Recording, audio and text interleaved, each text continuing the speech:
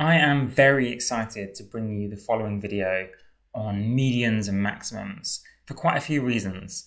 Number one, this original video was made about 4 years ago, so you might be able to tell my voice sounds a little bit younger. It was made for the GMAT, but it's also perfect for the GRE, and I see it come up more and more these days as the test gets harder. I would call it a 165 level topic or a 700 level topic for the GMAT. And it's to do with greatest possible value, least possible value, medians, and maximums. Now, it's a fairly tricky topic, but do let me know in the comments if I explained it well back in 2018 or 19, I think it was. And if you do, I will release more videos I made back then before I even started this YouTube channel. Here is a crazy fun trick that I love to explain. The question looks impossible, looks intimidating, but it's actually quite simple if you follow a set way of doing the question, which I'm about to show you. Have a go at the question yourself by pausing the video or wait a moment to see my trick. Here's the trick and here is the question. In a set of 7 distinct positive integers, the largest integer is 4 less than, twice as large as the smallest integer. If the median of the integers is 20 and the mean of the integers is 19, what is the greatest possible value of the second largest integer? Wow, that is a mouthful of algebra and terms there to take in. How on earth are we going to deal with this kind of question? The best way to deal with it is to take things step by step and ideally to visualize what's going on. Otherwise we can easily get lost. So as I've drawn down here, we can have 7 slots for the 7 possibilities for the numbers in this question. They said there were 7 distinct positive integers. Those 3 words are very important. You should be very alert when those words come up. Distinct, so that each number is different from another number. Positive, that's brilliant, so no zeros or negative numbers. And integers, no decimals. Very important. Okay, what about the next set of words? The largest integer is 4 less than, twice as large as the smallest integer. Wow, that is confusing. We don't even know the smallest integer. What we're going to do here, to help our brains capture what's going on, we're going to pick the smaller of the 2 terms described here and give it a letter. Now clearly, the smallest of the 2 terms is going to be the smallest integer in this list that's in order.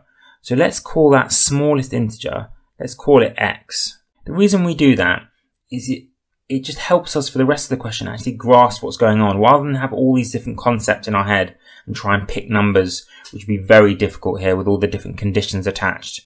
We're just going to call it a simple name. We're going to call it x for the smallest one. That should make the largest one a bit easier to understand. The largest integer is 4 less than, okay, confusing, twice as large as the smallest integer. Well, the end of that sentence I can understand. Twice as large as the smallest integer. Well, that's twice as large as x, so that would be 2x. But it says 4 less than twice as large, so that would be 2x minus 4. It's almost like reading the sentence from the back helps us to understand it. Twice as large as the smallest means 2x, and 4 less than that means 2x minus 4. So that's the smallest integer and the largest integer sorted out. Now let's carry on. If the median of the integers is 20, okay, let's stop there. What does median mean? Median means the middle number. If there are 7 numbers, which one is the median? That will be this guy in the middle. He is the number 20. Let's carry on. And the mean of the integers is 19. Well, we can't just write that down because it's not saying any one of the numbers is 19. It's saying the mean is 19. What's your first instinct when you see that the mean is 19? Hopefully your first instinct is to say, let's do 19 times the number of numbers to find the total. In this case, that would be 19 times 7 because there are 7 integers here. That will tell us the total or the sum of all of the integers. 19 times 7, I believe, would be 133. You can just do 7 times 20 and then take away 7. So we know the integers add up to 133. Which could be helpful. It probably will be helpful given that they've told us this. Then it carries on. What is the greatest possible value of the second largest integer, which is this guy. Now things were going so well up to that moment, but now they've made it even harder. They're now asking for the greatest possible value of this second largest integer. The thing I want you to bear in mind, anytime the question says greatest possible value of a particular integer, that probably means, or almost certainly means, that all the other integers in the question must be minimized. If we minimize all these other integers here, that will leave the most amount of room within that given total for the second largest integer. So our job, when the question says make the second largest integer as big as possible, make it great again, so to speak, we're going to minimize all the other integers. How do we do that? Well, what's the smallest that integer number 2 could be? Well, we know that the smallest integer in this set is x. So it can't be any smaller than x. Otherwise, this second number would be the smallest. So it has to be greater or equal to x. But then the question used the word distinct, and we can't forget that. So it can't be the same as x. So the smallest it could be is, if you think about it, x plus 1. So we've made sure that it's not less than x, it's not the same as x, because it's got to be distinct. So the smallest it can be is just 1 up from x plus 1. Same logic for the next number. Can you guess what that would be? It will be x plus 2, because again, it can't be the same as either of these two numbers, and it can't be lower, otherwise then it would be the least integer. And remember, these numbers are in order. Now, I'd be really impressed if you can also try to minimize this fifth number here. What's the smallest value that this fifth number could be? It would actually be 21. The reason is the median is 20. So that goes in the middle here. We've written that earlier.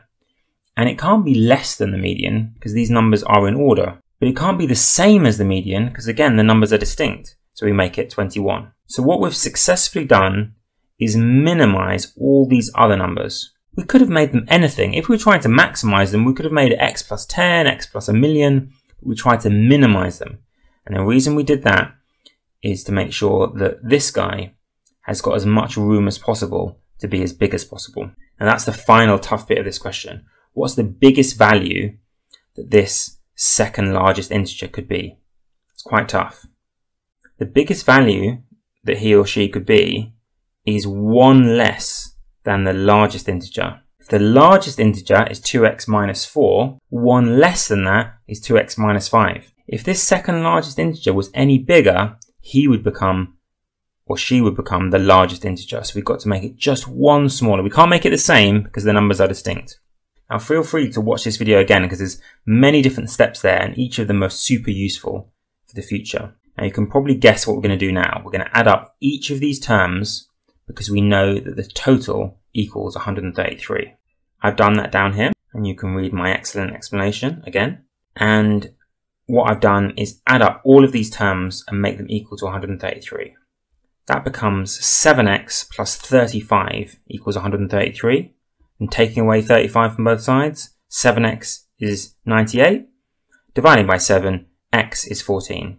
But we don't pick 14 as the answer because the question is actually what is the value of the second largest integer or the greatest possible value. So if x is 14, the second largest integer is 2 times 14 minus 5, which is 23, which is answer A.